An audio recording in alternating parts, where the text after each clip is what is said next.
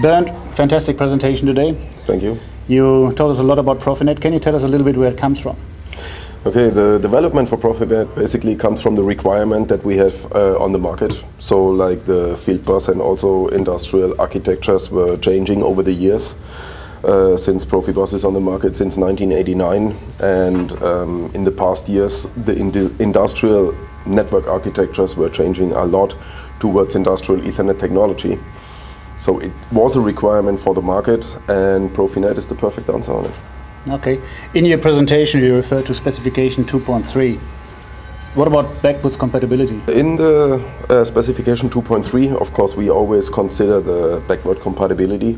That means if you have a device which runs on 2.3, you can always address it with a controller which has a standard PROFINET specification from the very first moment. In order to achieve the complete power, I think you are referring to the performance. Then we need, of course, the 2.3 devices. But where would you really need 31.25 microseconds? 31.25 microseconds, or let's say isochronous real-time communication, you need most of the time in motion control applications, there where you have like a lot of high deterministic applications, like paper machines, paper cutting, stuff like that. Okay, we had a long discussion about security in the talk. Can you probably give us the key points of that one? Okay, security in general, I think, is not a question that you should ask to a PROFINET system. It is a question that everybody should ask who has industrial Ethernet already in their applications. Because besides PROFINET systems, you still have communication, or already have existing communication to SCADA systems, to panel, also towards IT departments in these applications. And this is already where security comes in. PROFINET is additional system which is industrial Ethernet based. So if you want to talk about security, you should see the complete picture. That means different layers of protection. It starts with a standard physical protection of an application down to several measures, security gates, antivirus server, and then it goes down to the firewalls, to VPN, to automation, cell protection.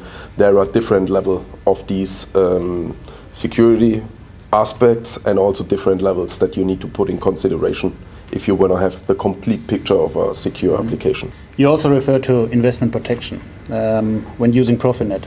Can you elaborate on that one? Yes, investment protection was one of the very first requirements, and also one of the big considerations that we did when we defined the standard. Because we cannot just say, here is PROFINET, just remove all your existing systems and use PROFINET now. The major requirement was to have a seamless integration into a modern industrial Ethernet architecture. This can be achieved with proxy technology.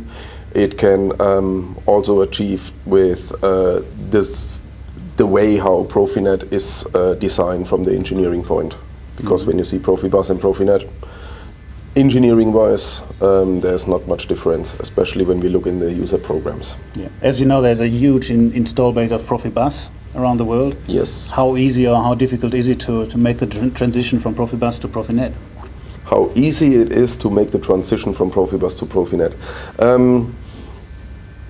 Actually, when you look at the pure I/O station, the I/O station you just have, if you have a modular I/O with a lot of slots, you can just remove the interface module for Profibus, put a PROFINET interface module in. That is the investment protection. You can keep all the existing I/Os. In this way, the transition is actually quite straightforward. Also, engineering-wise, the learning curve of the engineering or maintenance team also can be seen as transparent, because as I said, addressing and configuration of the user programs is more or less the same. There are some differences in the addressing of the I/O station itself, but from the user program point, stays the same. So the transition is actually quite easy. Bernd, we have heard so much about different Ethernet systems, different industrial communication philosophies. What differentiates PROFINET to all the other systems on the market? Okay, I think the major part is that PROFINET is used in and specified now, since we have standard 2.3 in all the different industry. We can use it now for process automation, for factory automation, and for drive applications.